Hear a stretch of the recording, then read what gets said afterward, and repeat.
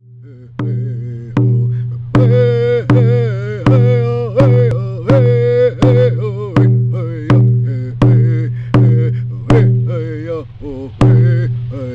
things that I was given with compassion and love from my grandparents,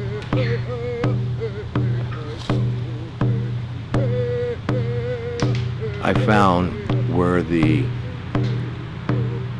foundation of tolerance, for use of a better word. I don't particularly care for the word tolerance, but for use of a better word, I'll use tolerance.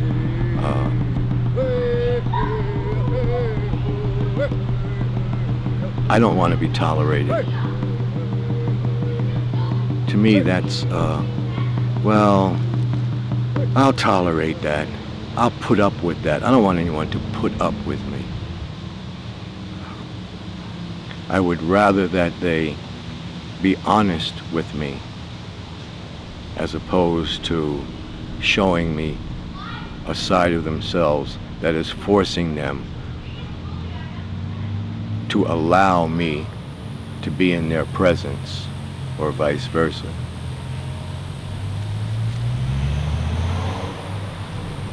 I was very fortunate in having grandparents that practiced the traditions of their culture.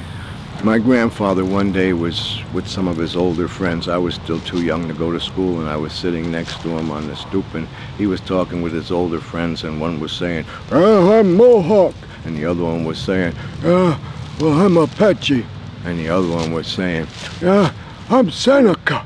Another one said, well, I'm Micmac. And my grandfather started chuckling, and they said, what are you laughing at? You know, my grandfather says, I'm laughing at the four of you. He said, you're walking around talking about, I'm this, and I'm that, and I'm this, and I'm that. He said, we're all the same people, we just live on different parts of the land. So that attitude has stuck with me because of them. And because of them, I find it more desirable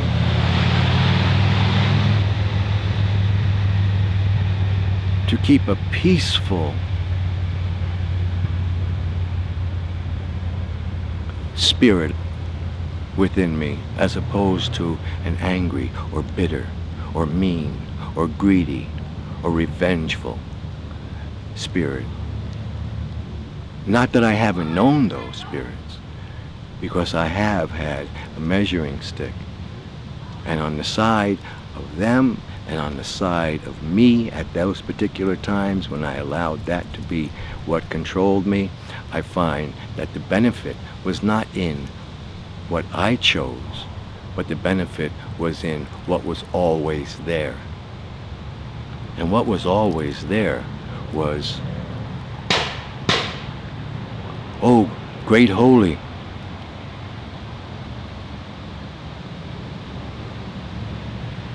look at us.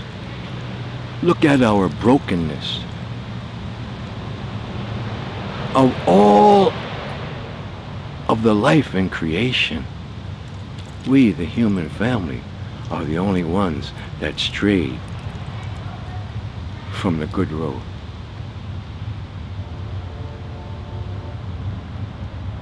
We are the ones who are divided. We are the ones that must come back together to walk in the sacred way that we may heal the earth and heal each other. To be able to relate that kind of spirit of peace around me helps me to remember where it came from. I'm not all that. Didn't come from me. You come up, want to pat me on the back. Well, you can do it, but I'm going to let you know that this isn't me.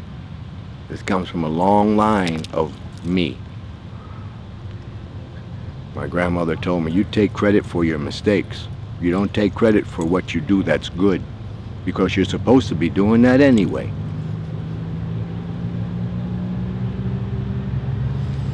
Okay, Grandma. I would like to have a big head and get a lot of pats on the back and walk around like this.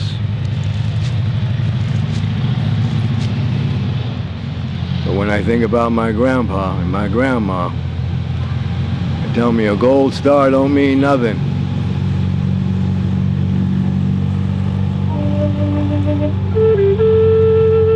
It's the right heart. That's your gold star. So I work on trying to keep it right. Sometimes